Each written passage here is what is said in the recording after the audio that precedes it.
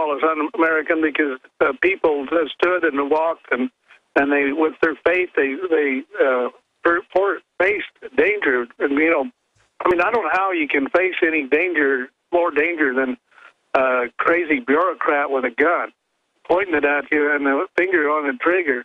And these people were moving that way towards them, moving towards them.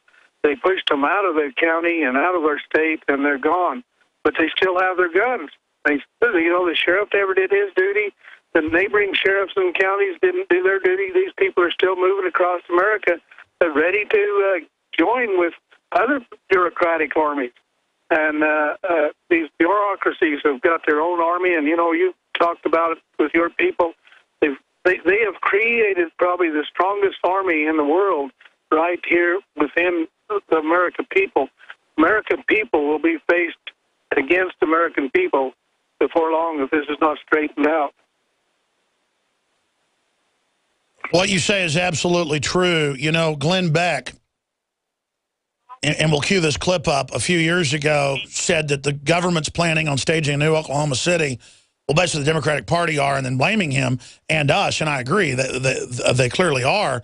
That's how they want to frame us. But now he's gotten so scared, he's basically agreeing that this is terrorism, that you guys would dare be out there, or that Harry Reid's involved with his sons in land grabs, when that's indisputable, and that your land was supposed to be part of the set-aside, not for the solar panels, but for the environmental easement, that they use one part of the land and then use yours as the reserve under the UN treaty. And he basically said we should just lay down and let them run the final family off of there, and implied that we would lynch him if we were in control of the country. I don't know if you saw those clips, but we played those last week. I'm not bashing Glenn Beck here. I'm just defending us. I'm not calling for offensive violence. And, Cliven, I don't think you're calling for offensive violence. Yeah, let me explain something about the terrorists. Harry Reid and his army set we the people up as being terrorists. And how they did it by designating a set area. You've heard me call them big beds, where we were able to exercise our First Amendment rights only in those areas. They were just little pens like 50-foot square. Only in those areas could we exercise the First Amendment rights. If we exercise our First Amendment rights out on this great public land of Clark County and upon my ranch, any place we did that, we would be categorized under home security law as territory. In other words, they've already made codes and laws that if we don't obey, then we were going to be terrorists. So, in one more sense, Harry Reid is right, according to their law and their court. Once we said anything outside of those boxes, we are domestic terrorists. And they set us up to be that. And the reason they did that is they figured, under the language domestic terrorists, they had unlimited power. They could shoot us, they could arrest us, they could put our head in the gravel, and they felt like they were covered by their code of law. Cliven Bundy's our guest. Under the NDAA, Obama claims with his executive order he can arrest and disappear and kill any citizen he wants, making him basically God Emperor like Kim Jong-un of North Korea. Expanding on that, we now have the Homeland Security documents where they say land rights groups, veterans, and others are the #1 enemy. And now Harry Reid, leader of the U.S. Senate, more important even than the Speaker of the House probably, #3 in the government, undoubtedly #3, saying that you are a domestic terrorist and anyone that engaged in civil disobedience is. I believe this is a declaration of war, and basically part of the rollout, declaring the American people the enemy. Now the White House counterterrorism chief has come out last week. We played the audio last hour, saying, don't trust your children, parents. They may be terrorists. So everyone's a terrorist, but the occupied federal government, sir. Yeah, and I think Harry did declare civil war in his language. He declared civil war against we the people. And, I hope that, well, that's what he's doing. He's actually irritating. He's stirring the pot, and I can't understand any human being doing that. But Harry Reid is doing that. He's stirring the pot, And he is, I don't know what he's doing behind scenes, but we know what in front of scenes were. We know that they had, these bureaucrats were armed, well armed, and they were prepared to kill. And they were very tempted to kill. And, these people just had courage enough to push them, walk through them and push them out of here. Or they'd still be here, and they'd still be attempting to kill us. Cliven Bundy's our guest. Here's the message I want to telegraph to the feds. You really are run by foreign banks that have signed us on to 1.5 quadrillion. The republic is being overthrown. No one can debate that now. Congress has a 6% approval rating, 9 on the high side. You may not be a bad man or woman, and I'm not your enemy. I want you to have long days, pleasant nights, live long and prosper, to quote Spock. But you're going to push the American people to the breaking point, and you're going to get a civil war that you believe is going to be some glorious victory once and for all, like the Bolsheviks had over Russia. It is not going to go that way. And so I want everybody to realize, not just the feds, but everybody, the point we're at. I am so glad and literally hit my knees and thank God when the feds stood down. They should continue to do the right thing. And Cliven, what is your message to the feds, A? And then B, are you aware that 50 state reps and others met over the weekend? I guess it was in Salt Lake City to discuss the western states basically kicking the feds out. Well, the first thing I have to say, and the main thing I have to say, is the same message I gave last week. County sheriffs, take the guns away from these bureaucrats, these bureaucracies. Take those guns away. One county at a time. You've got to take them away if you don't want a civil war and have we the people against we the people. It's your job to take them away. And Harry Reid, for hell's sake, straighten up and don't be inciting war upon your people. Well, we got a principle here of let's forget and forgive, and we need to remember that that's one thing we need to do is forgive everybody and all the time. But we're not going to stand for this abuse. Not we, the people of America. We will not stand for this abuse no more. And the best way to cooperate is give up your guns. I want you to understand that those guns that have been issued to you by the United States government, and those guns that you carry with your dress at work, your black uniform.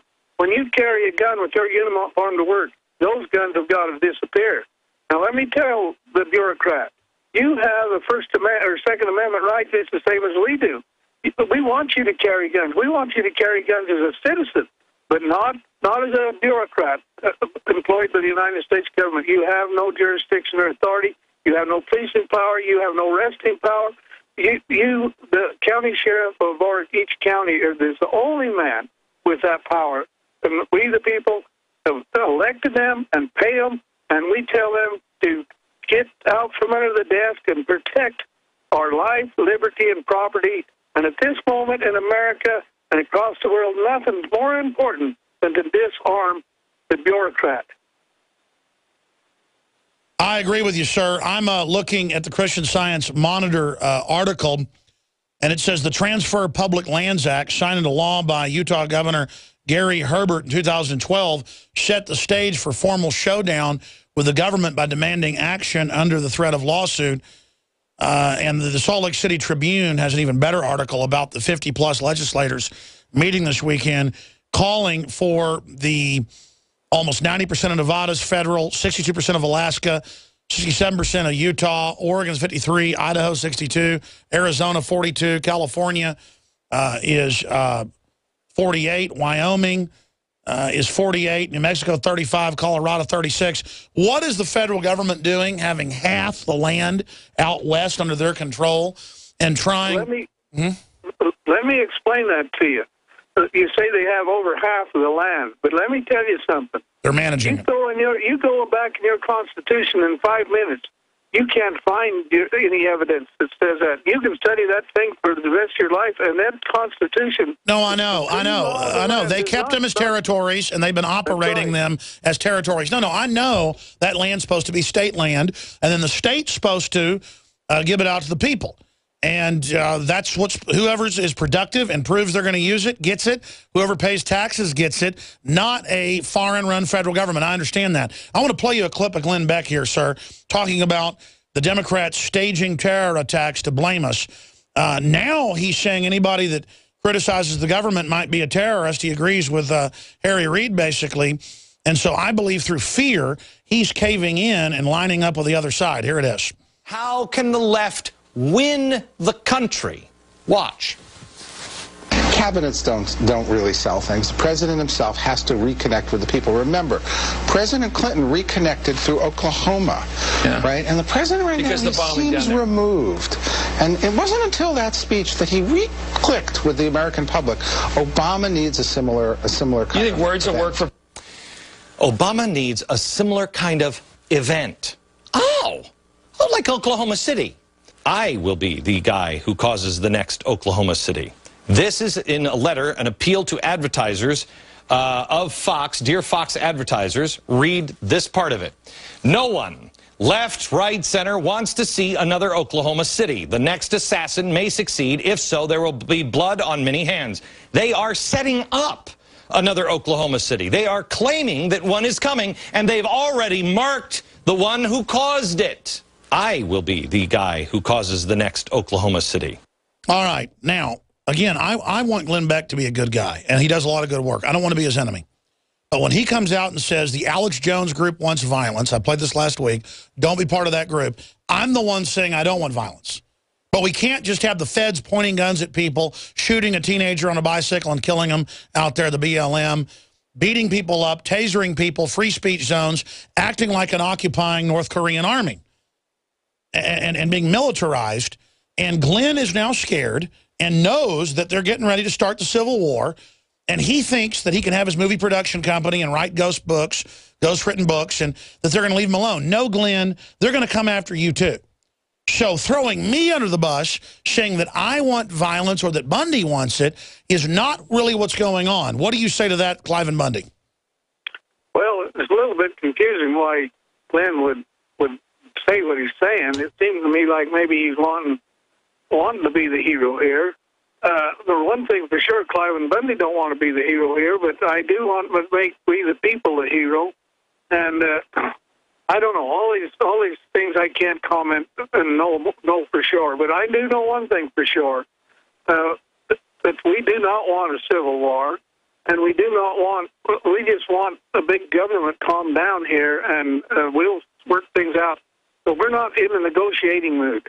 We're not going to negotiate with big government. We're not going to negotiate with BLM. We're only going to back up and strengthen our county sheriff and hope he does his job. And that's where our Constitution put us. You know, Sean Hannity said our militia and the people were the last